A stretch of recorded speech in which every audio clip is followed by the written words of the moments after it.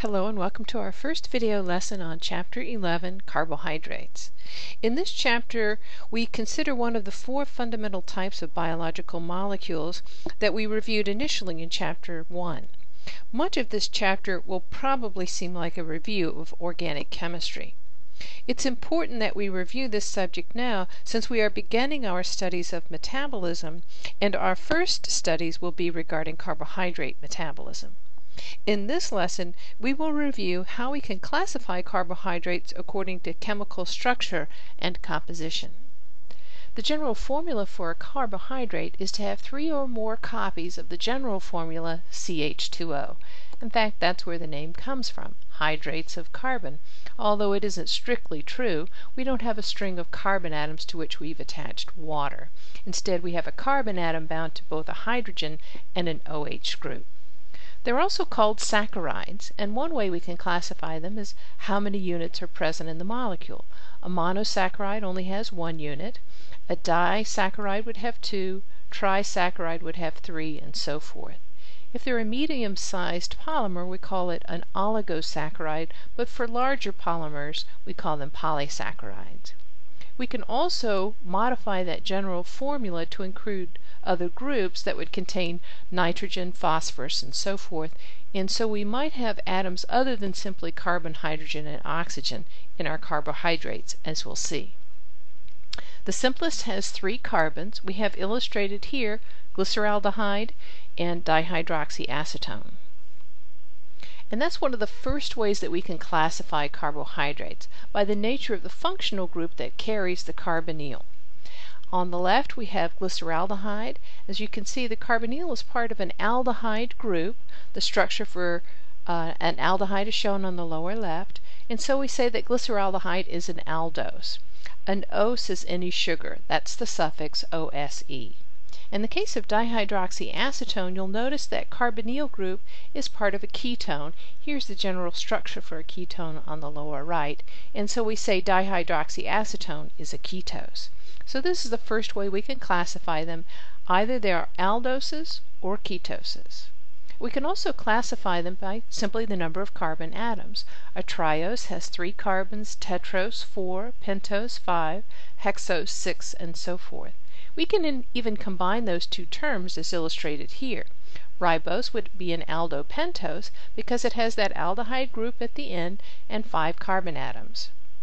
In a similar way, glucose would be an aldohexose and fructose would be a ketohexose. Notice the numbering of those carbon atoms. If it's an aldose, carbon number 1 carries the carbonyl group. If it's a ketose, carbon number 2 carries that carbonyl group. So we'll number our carbohydrates by starting at the most oxidized end, and that will be carbon number 1, and then just number them down the chain. Another feature of carbohydrates is that they carry chirality. Recall that that means it has 4 different groups attached to at least 1 carbon atom. In this case, we're looking at the structure of D and L glyceraldehyde, and there's only 1 chirocarbon in this case, carbon number 2. In D-glyceraldehyde, the OH is on the right. Here it is in ball and stick model here, the oxygen in red. And that means it rotates polarized light to the right. L-glyceraldehyde on the left, the OH group is on the left here, and here it is in the ball and stick model here. And so likewise, carbohydrates can be the D or L form. Almost all monosaccharides have a number of chiral centers, and so they have a number of possible stereoisomers. But we're going to compare them by that penultimate or next to the last carbon. In other words, look for the last chiral carbon, and you're going to compare that to L and D-glyceraldehyde.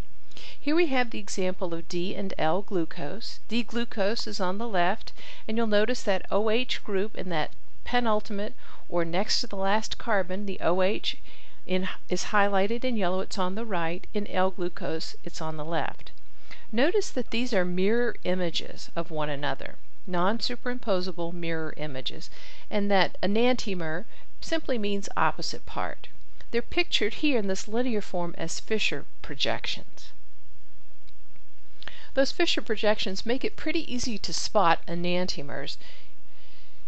And these enantiomers have identical physical properties, same melting point, boiling point, and so forth. The only way you can really distinguish them is either by how they rotate polarized light or how they interact with other substances.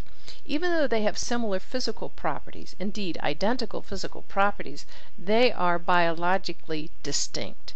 In other words, there may be an enzyme that would bind the D sugar but not the L sugar. And so nature can be very, very specific. Most of the naturally occurring sugars are the D enantiomer. Remember, with amino acids, we found they were usually the L form, but in sugars or carbohydrates, it's the D enantiomer.